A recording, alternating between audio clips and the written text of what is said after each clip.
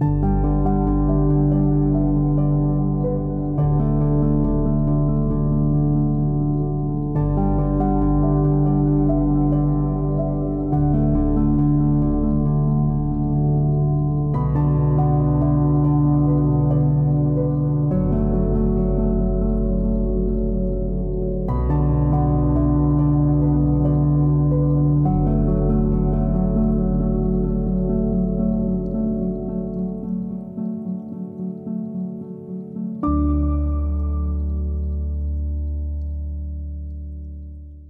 reading today is from 1 Samuel chapter 22 and reading verses 1 to 5. David left Gath and escaped to the cave of Adullam. When his brothers and his father's household heard about it, they went down to him there. All those who were in distress or in debt or discontented gathered around him, and he became their commander. About 400 men were with him. From there David went to Mizpah in Moab, and said to the king of Moab, "Would you let my father and mother come and stay with you until I learn what God will do for me?" So he left them with the king of Moab, and they stayed with him as long as David was in the stronghold. But the prophet Gad said to David, "Do not stay in the stronghold. Go into the land of Judah." So David left and went to the forest of Hereth.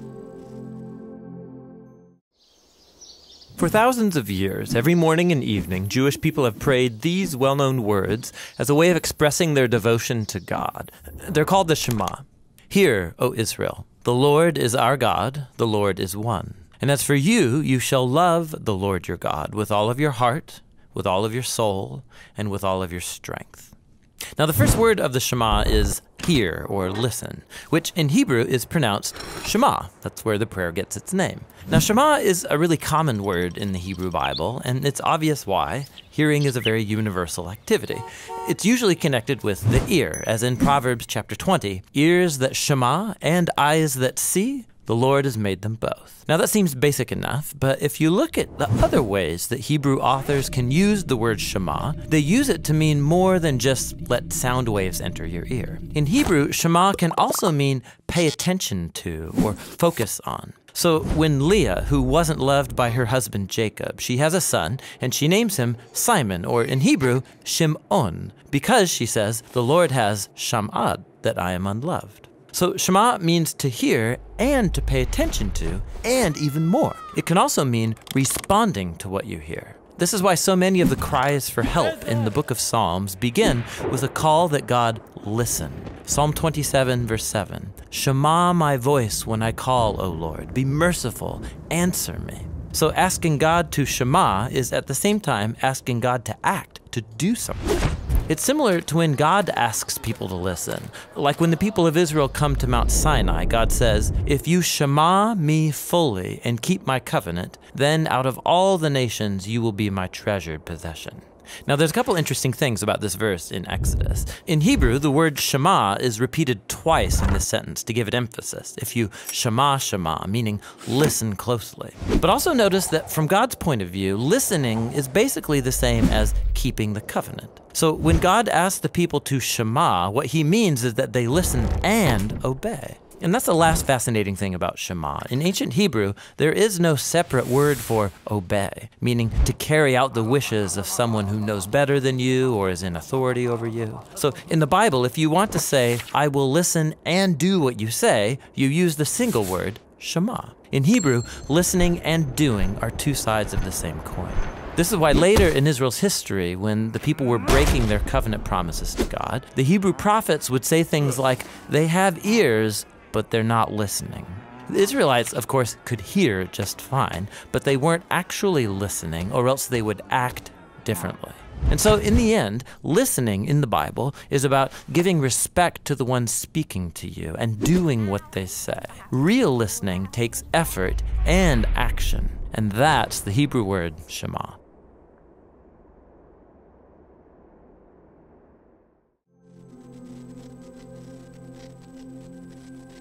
So Father, as we come to Shema, to your word this morning, We pray that you would not only give us ears that hear, but hearts, minds that understand, and hearts that respond to you.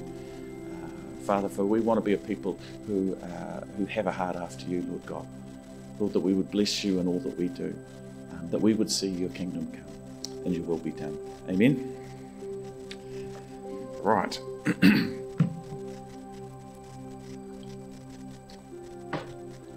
Well, there's nothing like a terrifying experience to help focus the mind. It can really get you shemaing. One story that sticks out in my mind was when I started building on my own in Dunedin. Up till that point, I'd always worked with my dad. From about 14 or 15, every school holidays onwards, I was on the building site. Building was just something I drifted into. I'd always worked with my dad. I used building to supplement my church habit as the years went on. But then, of course, I made the decision to train for the ministry, which was the time that I left Wellington. And in the holidays, I needed some money. So what did I do? Got out the hammer. And so one day, my boss took me down to an empty site, and we marked out the foundation. And then at the end of the day, he turned to me and he said, "Nick," he says, "it's all yours. Build a spec house for me." And I was terrified. And this is the crazy thing was I'd been building for quite some time now, but I'd never been in charge of anything or a project by myself before. You know, I'd always relied on having Dad around or someone else. And so I was kind of, like I say, I was terrified. But as I looked, I thought, well, what's the only thing I can do? Well, it's the next step. And of course, we'd kind of set out all the, we'd marked all the foundation out. So the next step was putting down the plates. And once I put down the plates, which is like the timber around the frame of the house, I guess the next thing I had to do was build the foundation, dig the foundations. And then, of course, I started framing for the concrete, pour for the slab, and then put the steel in, and then one thing just followed another and another, and before I knew it, the house was up. And what I realised in that experience, what it taught me was everything that I needed was in my head. I simply just needed to walk it out. And I think that's a similar experience for all of us. I think we can all relate to that fear of terror. We've had it at least at one stage in our lives, I'm sure. When we feel we're out beyond our depth. You know, maybe it was our first day of school. That might be a long way back for some of you. Maybe it was your first day at a new job, or your first time as a parent, first time in a new country, or even the first time facing redundancy. These can be terrifying experiences for all of us. But what we don't realise is often that when we arrive at these situations, we're often more equipped than we think we are. Because God's gone before us and He's been preparing us. He's kind of put all these things, all these steps in our heads. And generally when we're pushed out into situations that take us out of our comfort zones, what we find is these are the perfect environments for us to grow. These are the times when we learn to listen to God and we gain confidence in Him and also in who it is that God's made us to be. And so terrifying experiences can sometimes be great for growing our faith.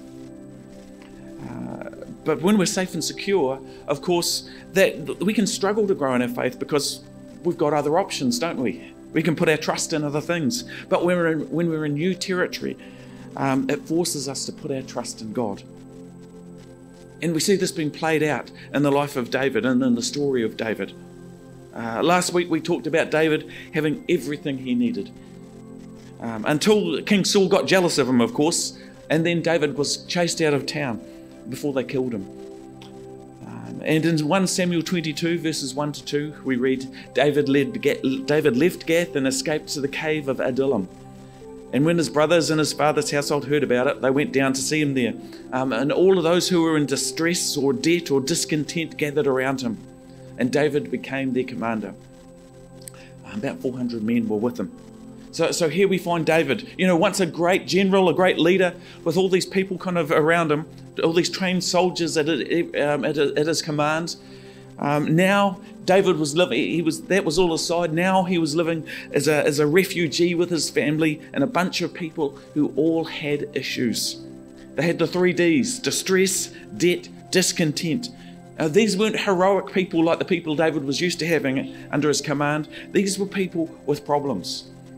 And I'm sure that David, as he was looking around, he was thinking, God, what on earth is going on here? Where are you? What am I going to do with all of these guys? And then in 1 Samuel 23, something else occurs. David hears a story about Keilah, I should say, a city of Israel. And it was a city under siege by the Philistines. And immediately David starts thinking, oh my goodness, what am I going to do here? You see, David realized there was a problem. People of Israel were in danger. And this is an important point to note in this situation, that while God had changed David's situation, God hadn't changed David's heart. And David still had this passion for the people of Israel, didn't he? David had a heart to protect those in danger. And we see this explanation of David's heart. It's one of the first things we find out about David. In 1 Samuel 17, when David's fighting Goliath, David's brought to King Saul, and King Saul says, why do you want to take on Goliath? And you know what David replies?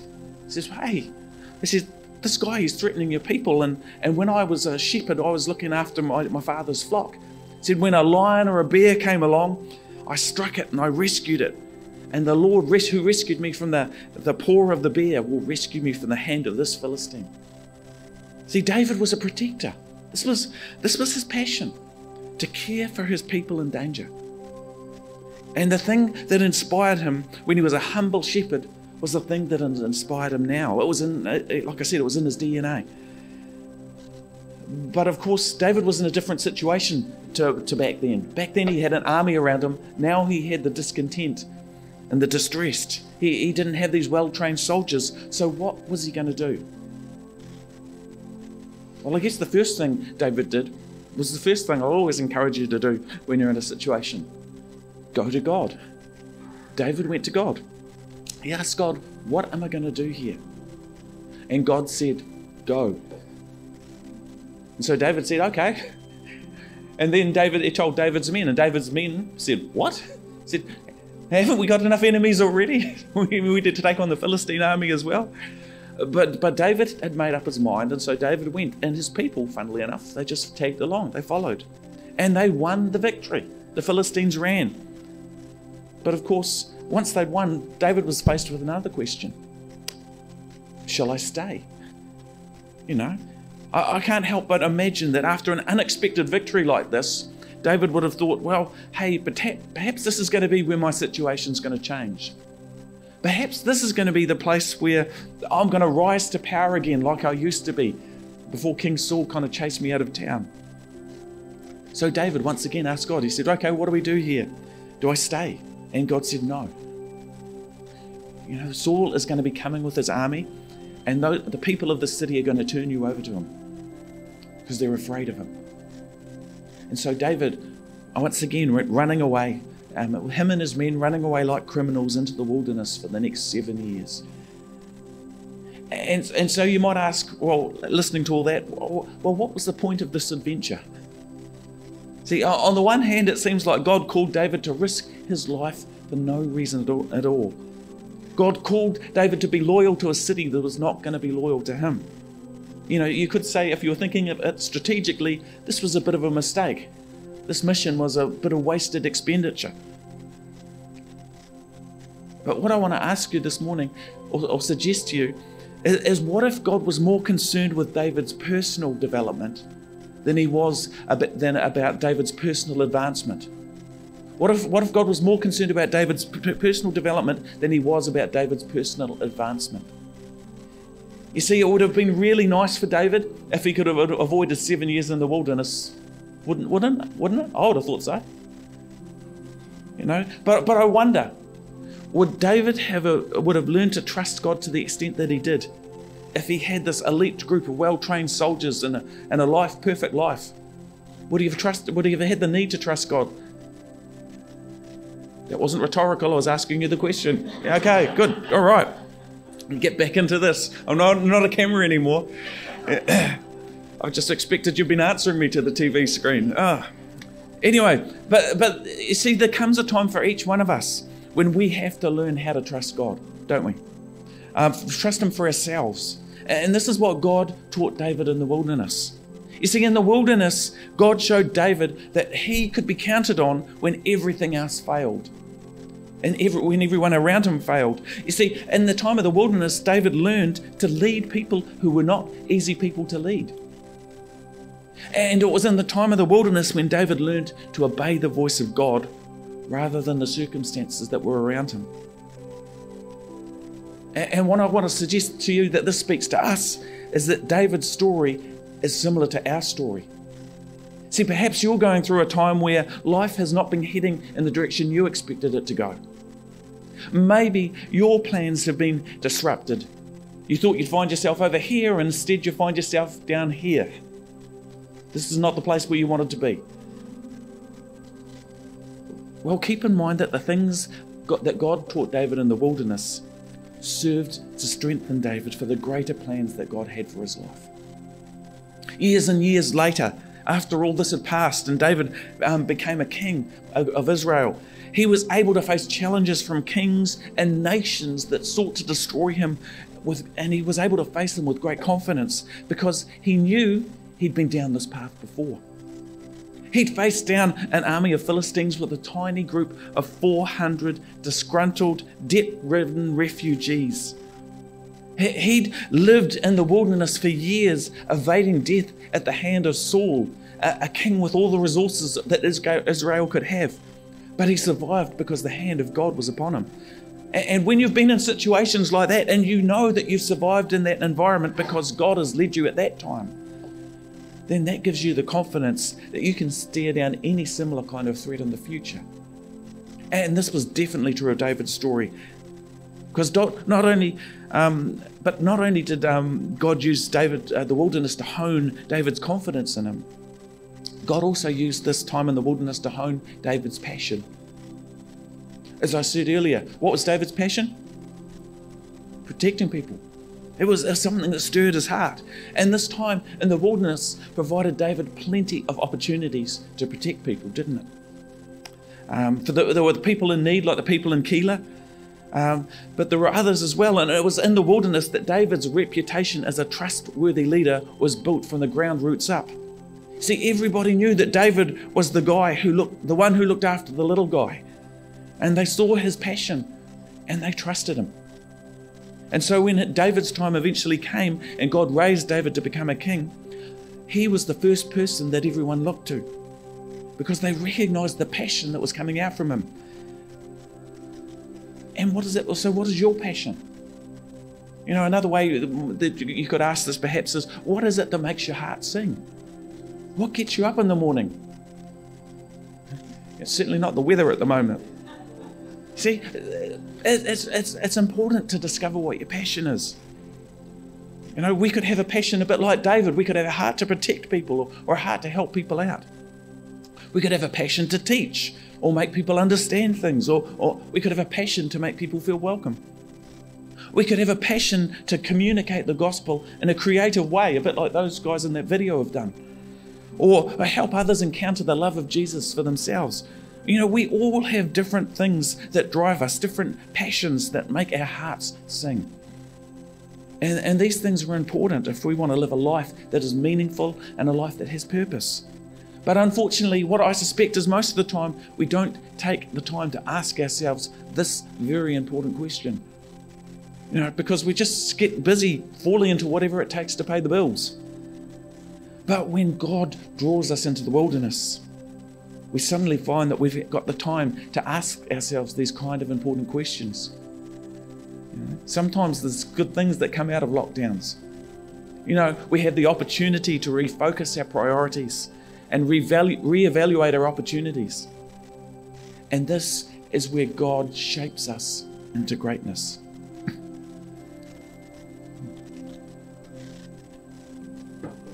Now, I wonder, have many of you heard of CAP, Christians Against Poverty? Hands up. Okay, so a few of you. Well, for those of you who don't know, this was an organisation started by a guy called John Kirkby in Bradford in England in 1996. And when it started, so that's about 24 years ago, John was a fairly new Christian. He'd only been a Christian a couple of years.